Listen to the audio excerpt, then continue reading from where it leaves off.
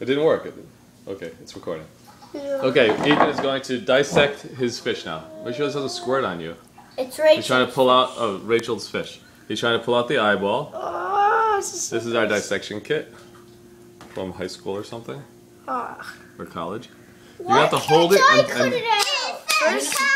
You know how to cut the Very good. The head first. Make sure the guts don't squirt on us.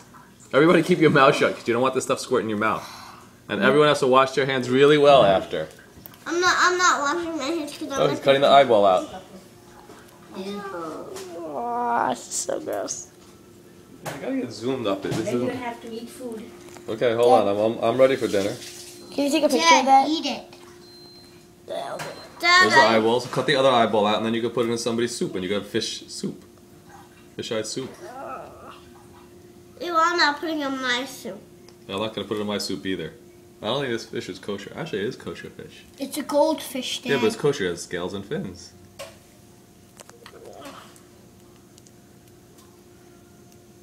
Very good. Now you got the eyes out. Now what else can you do? I'm done. That's it. Oh, can I try? Can I try? Okay, so very careful. Remember, the knife is very, very sharp. Here's the tweezers. Okay, I know. Use the tweezers to hold.